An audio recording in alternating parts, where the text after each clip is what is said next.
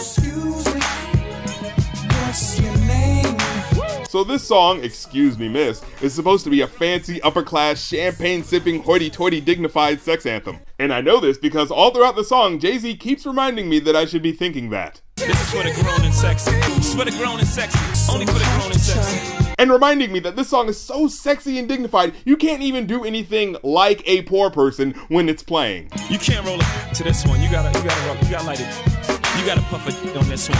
Probably some red wine, little Gasha 9-7. I got my Gasha 9-7 on right. Funny thing is, Pharrell is doing such a great job of crooning his heart out on this song that I would be more inclined to think it was a super sexy club anthem if it weren't for Jay-Z desperately trying to get me to think so. You gotta throw in your fine linens for this one.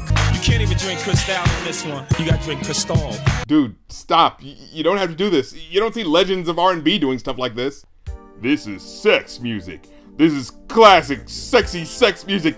God damn it, you're supposed to have sex to this. It's so classy, you're just gonna start fucking. But this is the most confusing lyric of all. After he says all this stuff about being distinguished and high class, he says this. You might gotta go get you some Scooby-Doos. What? Got throwing your Scooby-Doos. What the hell are Scooby-Doos? Those are shoes, by the way. No, they're not. Unless you're referring to the ones that parents get for their 6-year-olds that pay less. And the thing is, he repeats that sentiment like 3 times, so you can't ignore it. Got throw your Scooby-Doos.